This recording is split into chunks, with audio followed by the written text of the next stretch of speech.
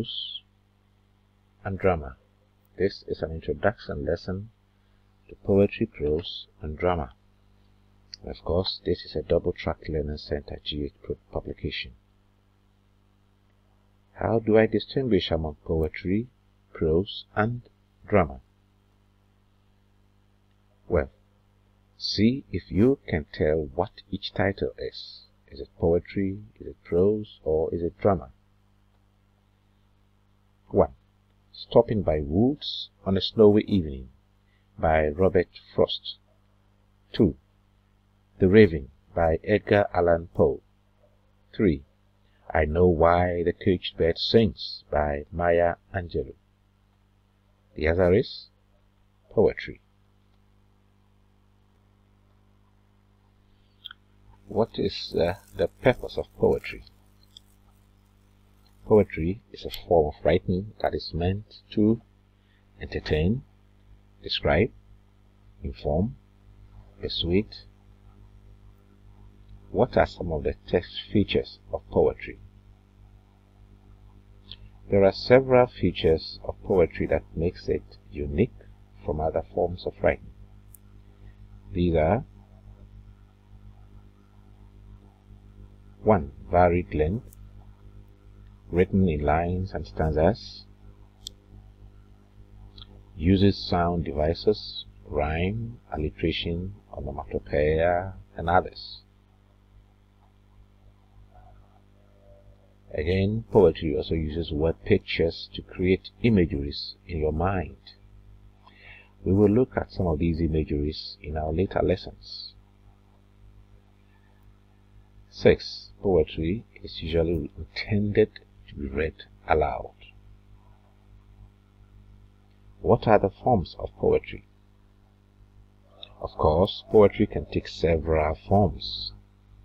These include sonnet, romantic, epic, ode, ballads, lyrical poems, narrative poems, free verse, blank verse. There are many others, of course. The sonnet. Let's now try to look at the sonnet in detail. The sonnet is a 14-line lyric poem. Lyric means the poem expresses a person's emotions as opposed to, say, telling a story. The sonnet form developed in Italy in the Renaissance, where the poet Petrarch used the form to write a famous series of poems about his love for Laura.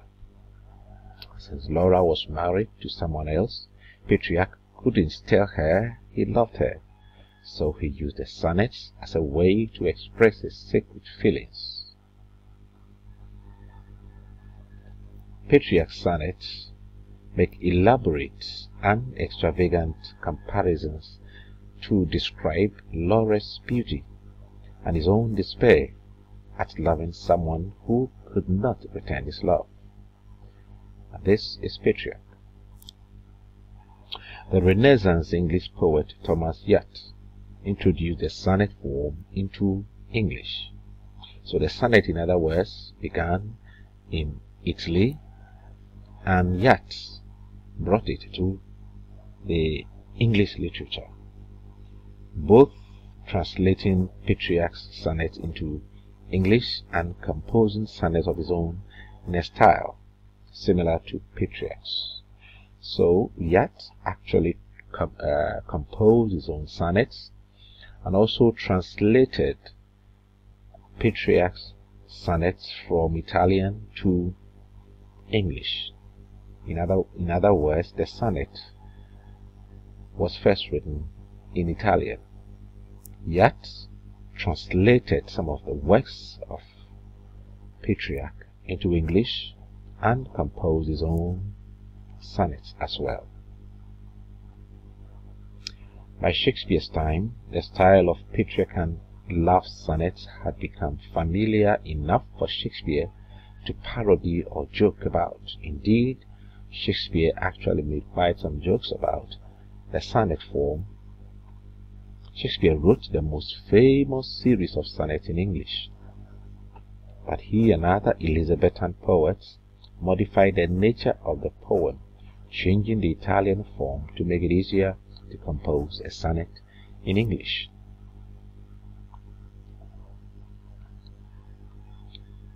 Later English poets have used a sonnet to write about whatever was on their minds, from religious experiences to political affairs, even though poetic styles have changed greatly since the Renaissance. The sonnet is still popular at the end of the 20th century, 500 years after it came into the English language. Now, there are two main types of sonnets in English: the Italian or Petrarchan form and the English or Shakespearean form. The difference starts in the rhyme scheme, but affects the kind of thoughts expressed in the poem. Italian sonnet is a two-part poem consisting of one 8-line part, which is called the octave, and one 6-line part, which is called the sestet. The rhymes in the octave are closely linked in the pattern A, B, B, A, B, B, A. For example, here is the octave of the sonnet John Milton wrote when he turned 23 in 1631. How soon had time, the subtle thief of youth, stolen on his wing my 23 year. My hasting days fly on with full career, but by late spring no bud or blossom showed. Perhaps my semblance might deceive the truth, that I to manhood am arrived so near, and inward ripeness doth much less appear, that some more timely happy spirits endure. The rhyme scheme, as we can see, is A, B, B, A, B, B, A. In other words, we have A, B, B, A, B, B, A. Later we shall come to know that some of these things may be described as chiasmus. Chiasmus. Write that somewhere and try to find it out. C-H-I-A-S-M-U-S.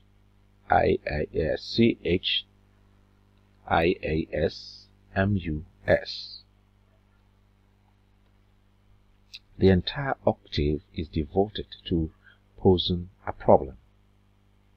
So in the Petrarchan sonnet, the octave, which is the 8th line, actually brings out the problem that the poet wants to talk about.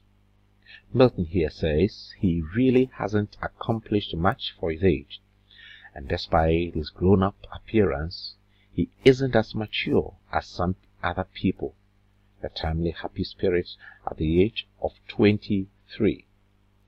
Thus, this is how the octave in an Italian sonnet is supposed to work. The octave sets up a problem of some sort, which the sestet then resolves. This is Milton for you. So the Petrarchan sonnet actually sets a problem or brings out the problem in the first 8 lines, and this problem is supposed to be resolved in the sestet. Here is a sestet in Milton's birthday poem. Yet be it less or more, or soon or slow, it shall be still in strictest measure even, to that same lot, however mean or high, toward which time lifts me, and the will of heaven. All is, if I have grace to use it so, as ever in my great task, masters I. Here we have C, D, E, D, C, E, C, D, E, D, C, E. Milton solved the problem by concluding that being a late bloomer is no problem. The passage of time is not important to God, who controls Milton's destiny, since all time is eternity to God, Milton's great taskmaster. The rhyme scheme in the sestet is not as strict as that in the octave and varies greatly from poem to poem. Shakespeare modified the sonnet form to require fewer words with the same rhyme, but in doing so he also modified the kind of meaning or argument that the poem would convey. Shakespeare's rhyme scheme uses 3 groups of 4 lines or quatrains, and 1 concluding group of 2 lines or a couplet. In other words, it is easier to find words that rhyme in the Italian language than it is to find same in the English language. So Shakespeare had to develop a system a bit different from that of the Petrarchan sonnet. Now in doing this, he formed 3 groups of 4 lines. The 4 lines are what we are referring to as quatrains. So the Shakespearean sonnet has 3 quatrains, and at the end, after the 3 quatrains, we find 1 couplet, which is 2-line piece. Rather than posing a single problem and solving it, this organization by Shakespeare lends itself to a 3-part argument and a conclusion, or maybe 3 illustrations of the same problem and a comment on the problem. That is, in Shakespeare's case, the first quatrain may talk about one problem, the second quatrain may talk about another problem or argument, and then the third quatrain may also talk about another problem or argument, and then the couplet comes to make a comment on the problems as had been stated. Alternatively, the first quatrain may talk about one particular issue, illustrate a particular issue. The second quatrain will also illustrate the same situation or problem, but in a different way. Then the third quatrain will also try to talk about the same problem or situation, but again in a different illustration.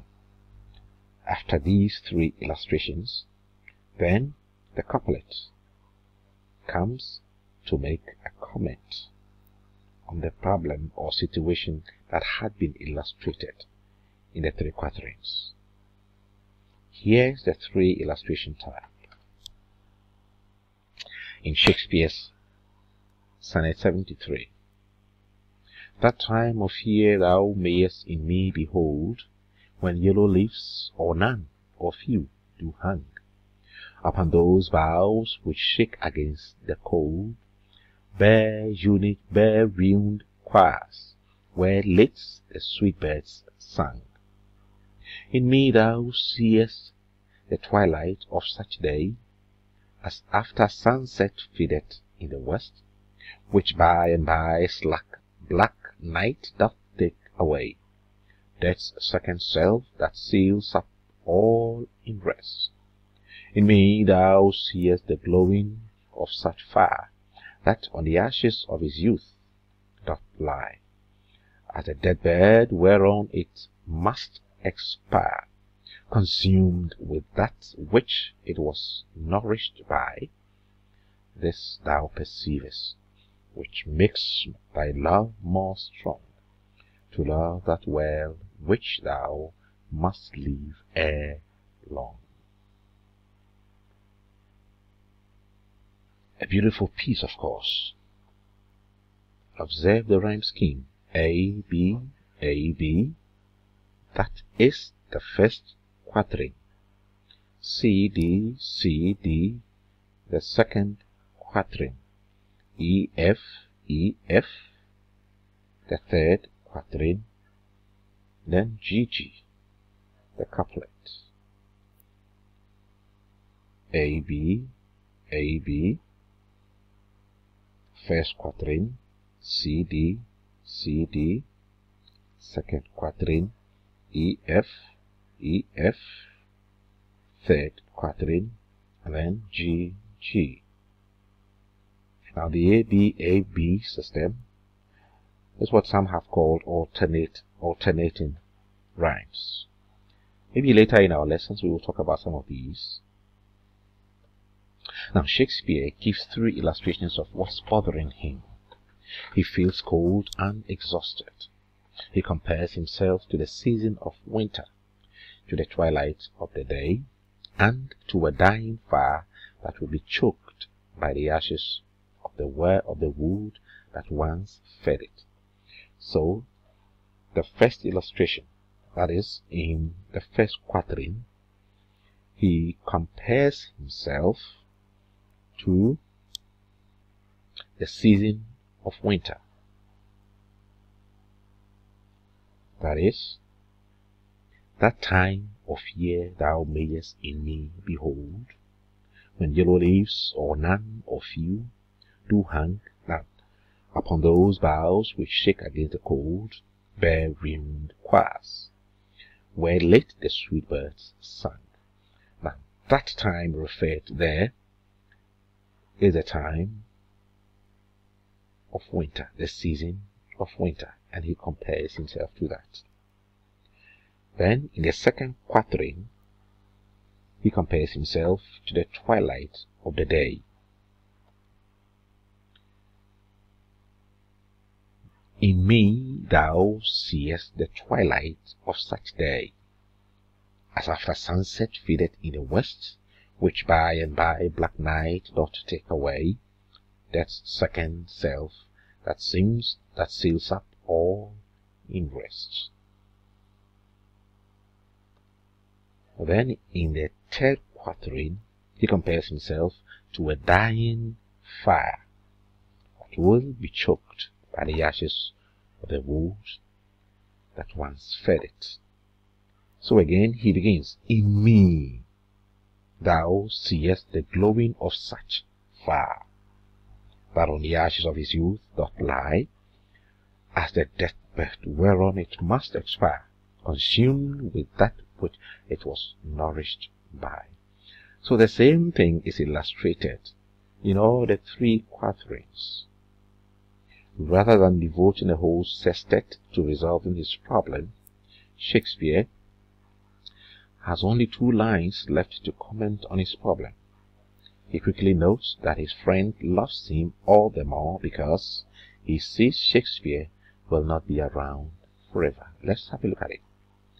This thou perceivest, this you see, this you recognize, which makes your love more strong, to love that well which thou must leave ere long.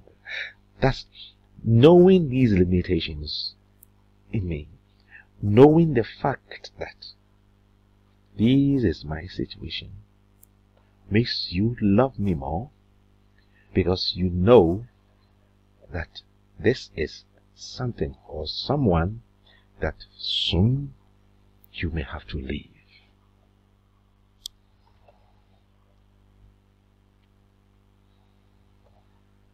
Now, most English sonnets use lines made up of 5 groups of syllables known as feet.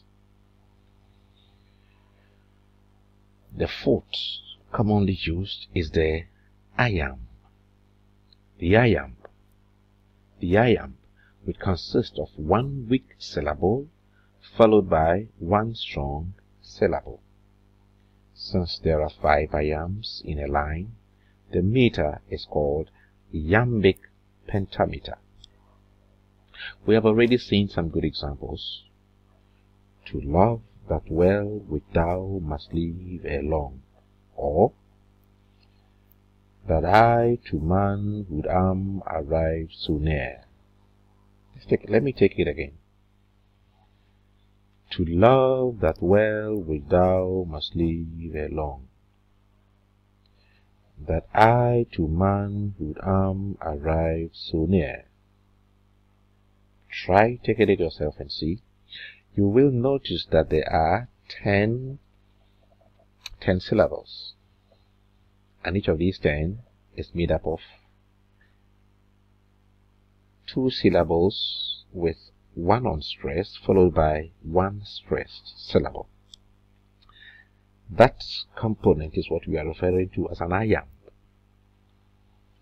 So, to love, that is, the unstressed is to, and the stressed is love. So, to love, that well, which thou must leave alone, that I to mourn, who thou arrived so near. Try it yourself. It's a beautiful exercise, as we've seen. Now let's look at the subject matter of the sonnet. As we've seen, the sonnet started out as a love poem, often portraying hopeless love for a lady who would never return the poet's love. There were conventional subjects such as elaborately cataloguing the lady's beautiful traits, or offering to immortalize the lady by writing poems about her, as we shall later perhaps see in Shakespeare's Sonnet 18, in which poem he tries to immortalize somebody. We don't know who this person is, but he tries to immortalize this person with his poem, Sonnet 18. Look for that poem and enjoy it. After the Elizabethan age, sonnet writers began using the sonnet form for many subjects other than love poems.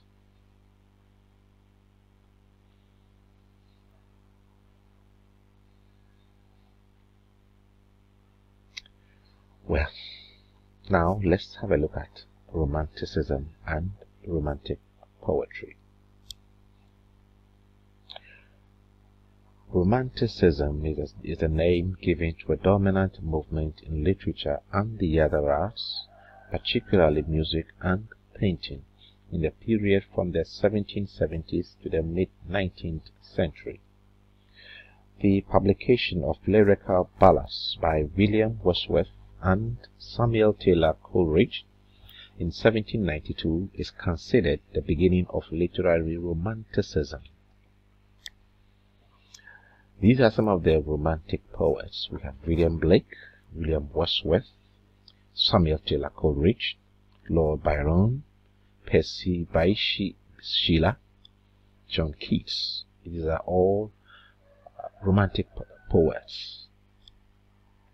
Now, Shakespeare lived before these people. In other words, Shakespeare lived before the Romantic era. But sometimes we look at some of his poems and we find some elements of Romanticism. But technically speaking, Shakespeare is not a romantic poet. Yet, because of the elements of Romanticism that are sometimes found in his poems, some can sometimes consider him to be one, but he's not. Characteristics of Romanticism and Romantic poetry. Romantic characteristic. Romantic poetry usually shows interest in the common man and childhood. Romantics believed in the natural goodness of humans, which is hindered by the urban life of civilization. They believe that the savage is noble, childhood is good, and the emotions inspired by other beliefs cause the heart to soar. Again, romantic poetry emphasizes strong senses, emotions, and feelings. Romantics believed that knowledge is gained through intuition rather than deduction. This is best summed up by Wordsworth, who stated that all good poetry is a spontaneous overflow of powerful feelings, unquote. The awe of nature. Romantics stress the awe of nature in art and language and the experience of sublimity through a connection with nature. Romantics rejected the rationalization of nature by the previous thinkers of the Enlightenment period. Indeed, the Romantics actually celebrated the individual. Romantics often elevated the achievements of the misunderstood heroic individual outcasts. Romantics also placed importance on imagination. Romantics legitimized the individual imagination as a critical authority. They did not believe that you have to try to convince somebody to make sense. No, they believed that if you can imagine, you can say it. And that is romantic poetry for you. Later we shall see some other types, some other era in which your poetry had to be an attempt to try to convince somebody. And you realize that romantic poetry is a completely different thing altogether. What's a couplet? A couplet is two lines that rhyme. A complete idea is usually expressed in a couplet or in a long poem made up of many couplets. Couplets may be humorous or sometimes serious. For example, but if the while I think on thee, dear friend, all losses are restored and sorrows end. Friend rhymes with end. And this is by Shakespeare. Chocolate candy is sweet and yummy. It goes down smoothly in my tummy. Yummy rhymes with tummy. It is not known the source of this piece. Let's look at another one quite popular. We hear it a lot, but we don't realize that we are dealing with couplets. Twinkling, twinkling, little star, how I wonder what you are, up above the world so high, like a diamond in the sky. Now, the first couplet is twinkling, twinkling, little star, how I wonder what you are. In the first couplet, star rhymes with R, star, R. In the second couplet, up above the world so high, like a diamond in the sky. High rhymes with sky, high, high. Another type of poem is a narrative poem. Narrative poems actually tell a story. A narrative poem is a story told in verse by a speaker or a narrator. In a narrative poem, there's a plot. That is, something happens. Because of this, something else happens. And the sequence of events actually continue in that line. They may be true or pure fiction. Narrative poems vary in treatment of character and setting, like any story. There are different forms of narrative poetry. In other words, we can have different kinds of poems that are actually narrative, meaning they actually tell stories. Typical examples include the ballad and the epic. These are the two most popular examples, the ballad and the epic. They are all types of poems. Now let's look at the ballad as a narrative poem. The ballad is a narrative rhyming poem or song.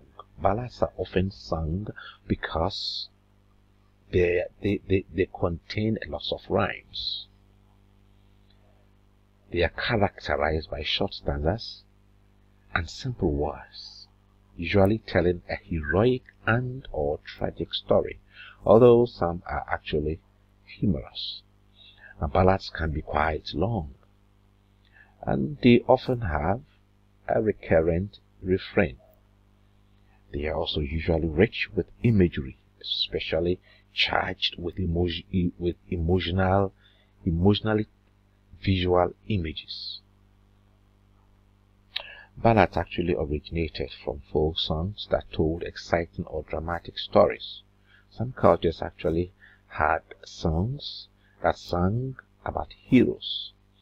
They had songs that told stories about heroes. And it is from these traditions that the ballad actually developed into what it is now. Let's look at this example from John Henry. It is a traditional American ballad in 10 stanzas. We'll only look at just 2 stanzas. When John Henry was a tiny little baby sitting on his mama's knee, he picked up a hammer and a little piece of steel, saying, "Hammer's going to be the death of me, Lord, Lord, hammer's going to be the death of me." John Henry was a man just 6 feet high, nearly 2 feet and a half across his chest. He had hammer with a 9-pound hammer all day, and never get tired and went to rest, Lord, Lord, and never get tired and went to rest. Now observe the refrain. Though they are different for each stanza, they follow the same pattern in one way or the other. Hammer's going to be the death of me, Lord, Lord. I'll never get tired and want to rest, Lord, Lord. Hammer's going to be the death of me. I'll never get tired and want to rest. You observe the repetition of the penultimate line, that is the last but one line in each stanza. In the first stanza, hammer's going to be the death of me, Lord, Lord. Then we see the repetition. Hammer's going to be the death of me. In the last stanza, in the second stanza, and never get tired and want to rest, Lord, Lord. And never get tired and want to rest. This is a beautiful song. I wish I could sing it for you to enjoy it.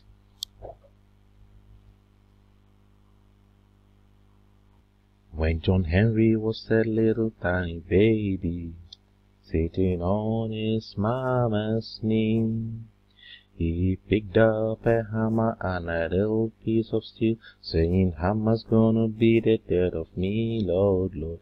Hammer's gonna be the death of me."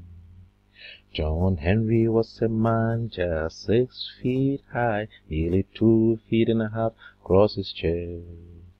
He'd hammer with a 9 and he would hammer with a 9-pound hammer all day, and never get tired and want to rest, Lord, Lord, and never get tired and want to rest.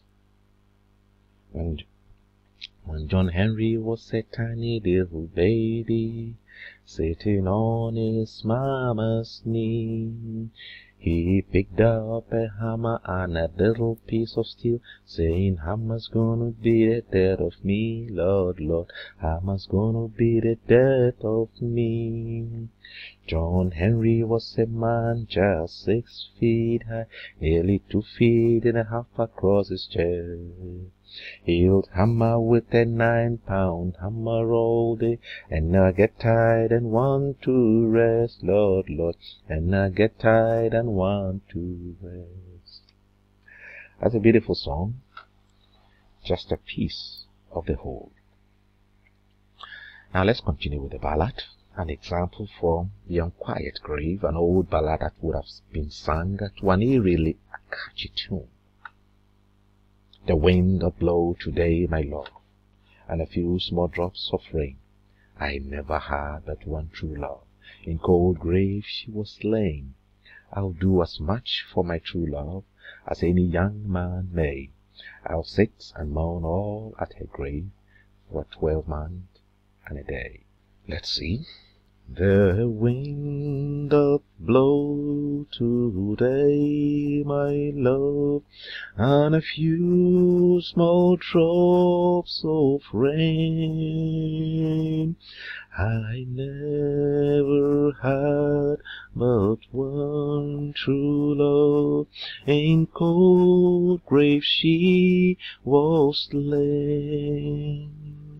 I'll do as much for my true love as any young man may. I'll sit and moan all at her grave for a 12-month and a day. Can you try singing it? Well, let's continue. Another type of narrative poem is the epic. The epic is a very long narrative, historic poem that tells of the adventures of a hero. The purpose is to help the reader understand the past and be inspired to choose good over evil. Usually, the epic focuses on the heroism of one person who is a symbol of strength, virtue, and courage in the face of conflict. Some are very long. For example, the Odyssey by Homer, written as 12 books, has over 6,213 lines in the first half alone. We can talk of Geoffrey Chaucer's The Canterbury Tales, which are several tales put together.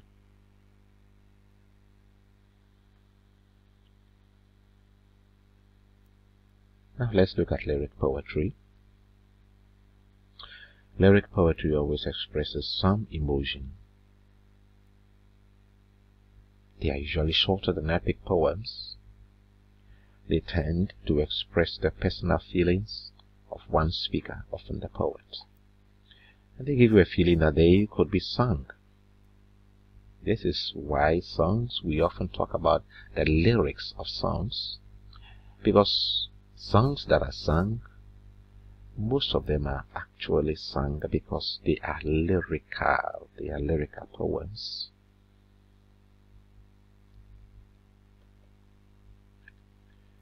Lyric poetry was originally Greek.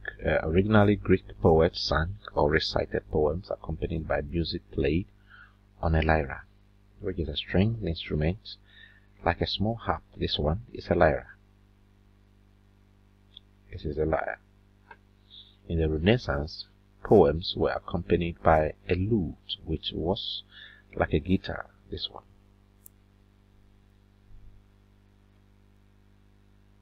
Now the sonnet is also a lyrical poetry. Most sonnets are in a fixed form of 14 lines of 10 syllables, usually written in iambic pentameter. We have discussed sonnets in detail already. The ode, which is also a lyric poetry, is a tribute to someone or something, often uses exalted language in praise or celebration, and they can be serious or humorous. An example is the Ode to Pablo's Tennis Shoes by Gary Soto. In this poem, well, we shall see the weight and the Pablo spared. What weights? Pablo's shoes, of course. His tennis shoes. The weight and the Pablo spared.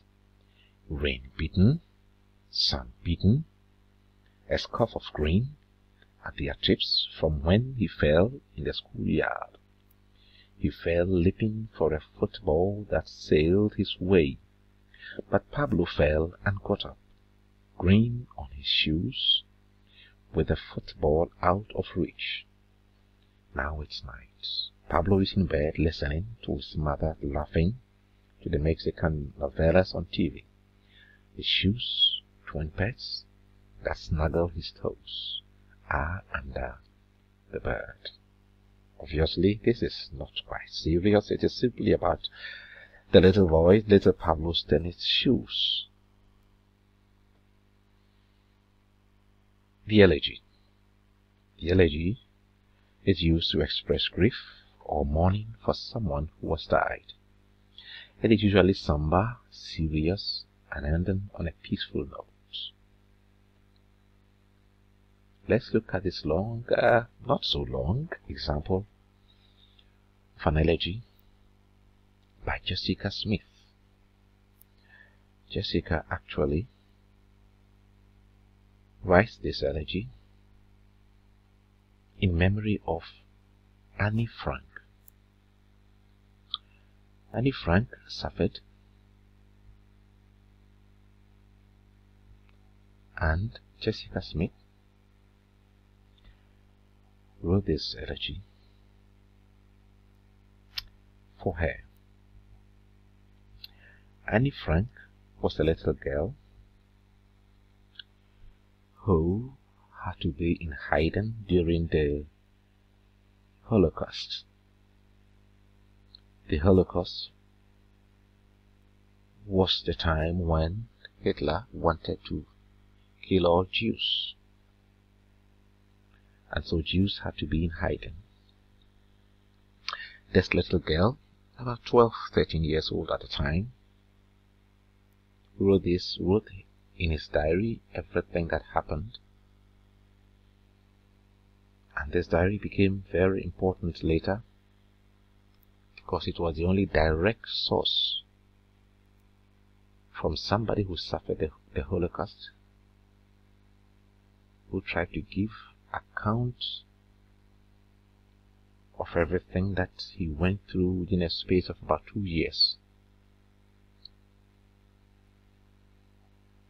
And Josephus Smith writes this elegy about this little girl. You blossomed and grew between the quiet grey walls of your attic home. A sidewalk surrounded flower pushed up through the cracks, petals straining for the light, but your roots held you down. In the dim light of your room you made family trees, the continuing lives comforting you in ways your mother could not. While concentration camps built bonfires with the bones of your neighbors, you dreamed of the sun and the love you'd find when the doors of your prison were unlocked. When I took your short life from your diary, I could feel your heartbeats pulse with my own. And every breath you took went into my own lungs. Every desire you felt, I felt too. Your life was held by 4 silent years, surrounding you as the 4 walls did. And before the last bomb fell, destroying the last of your love and light, you died. And I am thankful. This is little Annie Frank, whose diary contains so much.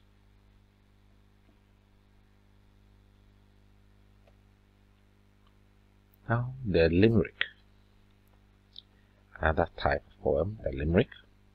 It is a funny 5-line poem written with 1 couplet and 1 triplet. Always follows the same pattern. The rhyme scheme or pattern is A-A-B-B-A. The last line contains the punchline or heart of the joke. That is, after the joke has been told, after everything has been said, it is the last line that brings out the whole thing. If you miss the last line, you miss the entire stuff. Limericks often contain hyperbole, onomatopoeia, idioms, and other figurative language. You will soon hear the distinctive beat pattern of all limericks. A fly and a flea in a flue were caught, so what could they do? Said the fly, let us flee. Let us fly, said the flea. So they flew through a flaw in the flea. Observe the alliteration in fly, flee, flew. Observe also the rhymes in flew, do, flee, flee, flew. Can you identify the rhyme scheme? Sure, you can. Let's look at this limerick, an old one, quite an old one, of course, by Edward Lear. He's actually the one who made limericks very popular. In this piece he says, there was an old person of Dutton, whose head was so small as a button. So, to make it look big, he purchased a wig, and rapidly rushed about Dutton.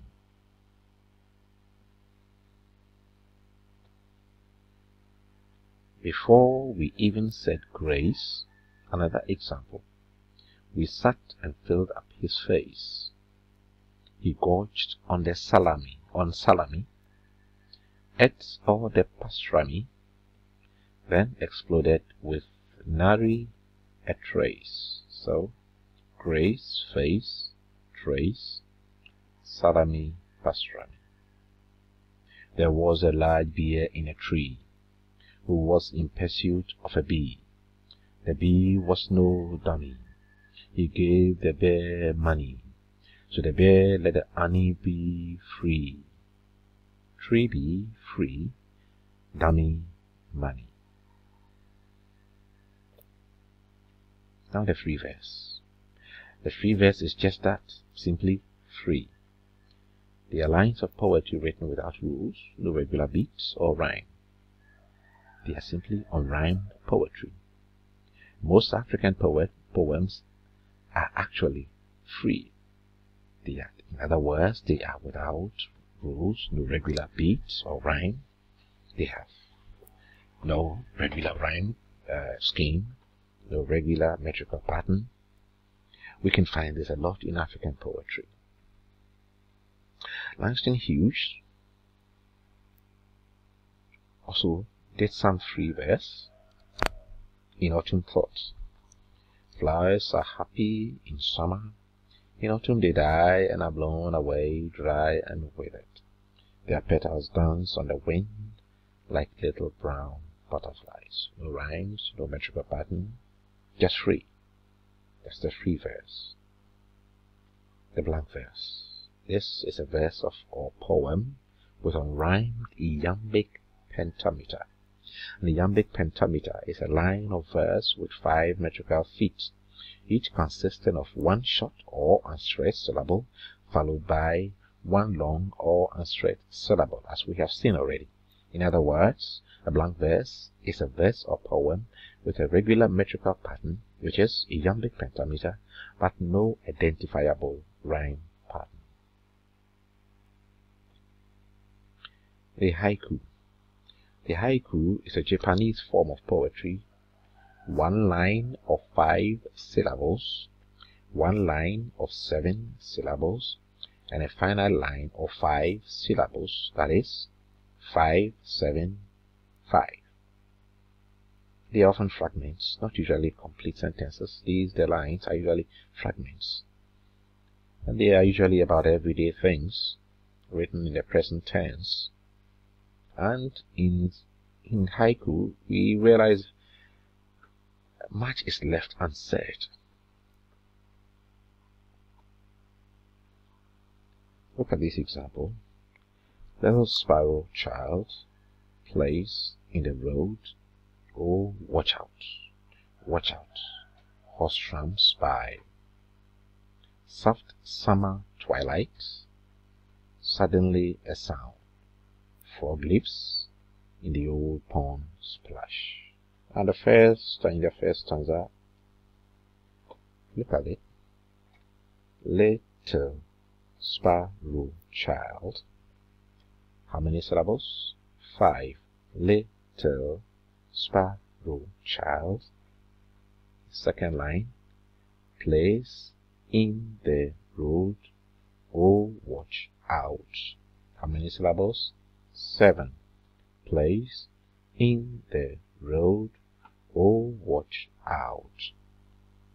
Then the last line. Watch out. Horse tramps by. 5. So the haiku is simply 575. It's always a 3-line poem with 575. That is 5 syllables in the first line, 7 syllables in the second line, 5 syllables in the last line. Look at the second example. Soft summer twilight. 5 syllables. Suddenly a sound frog leaps. 7 syllables. In the old pond splash.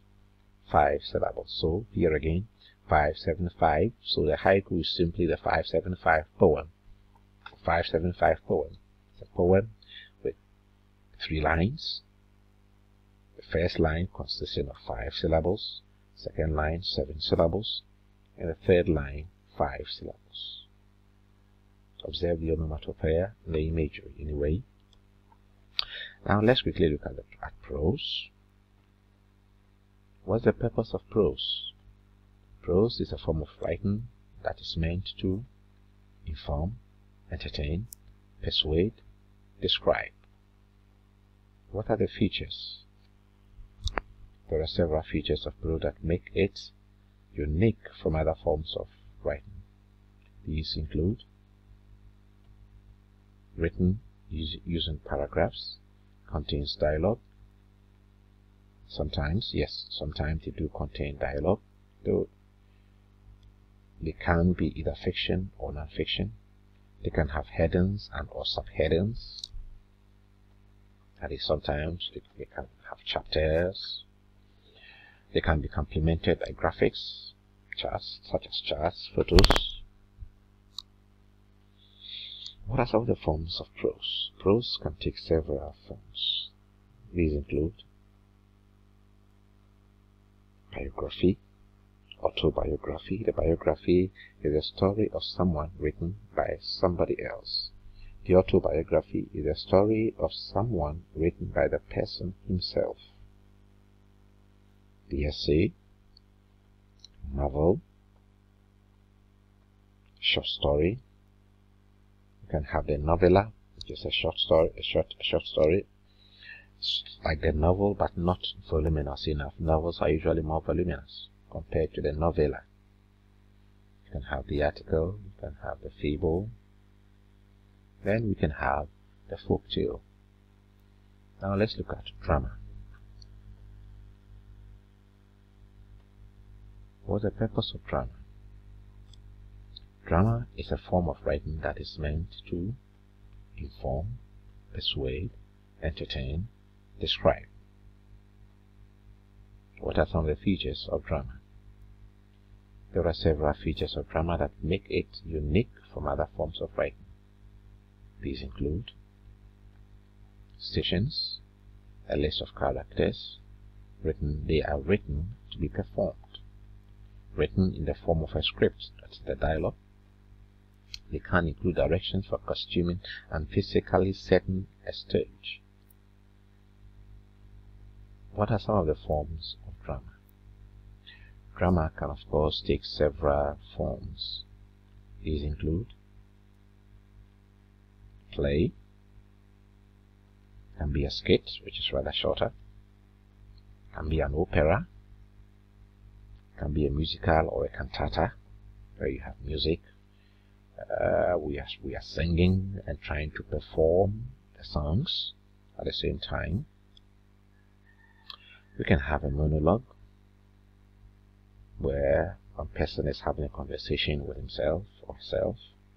You can have a mime, where somebody acts without talking.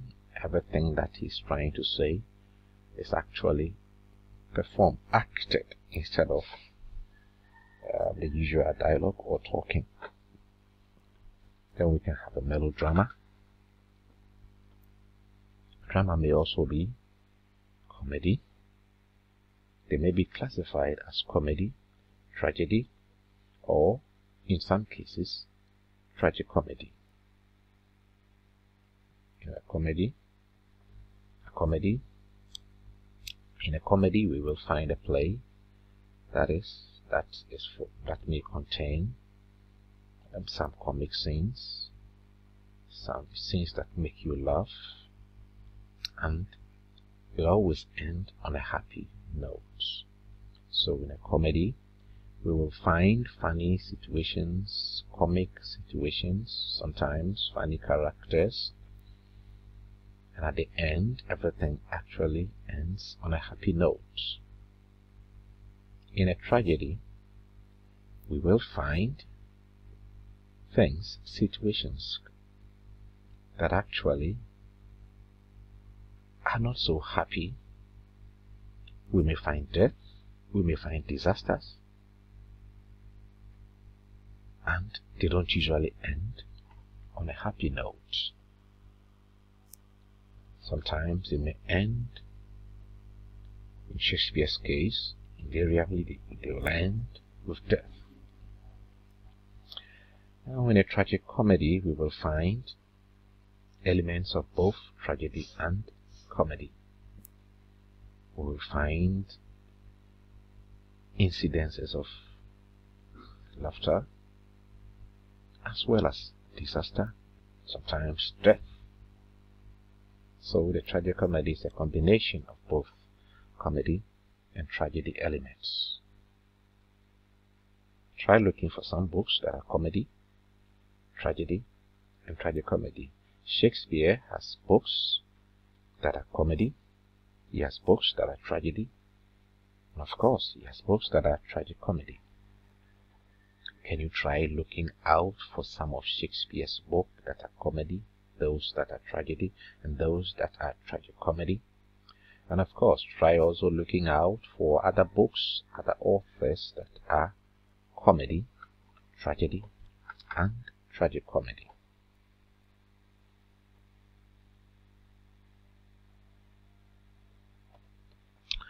Well, that brings us to the end of Unit 2. Now, you may have questions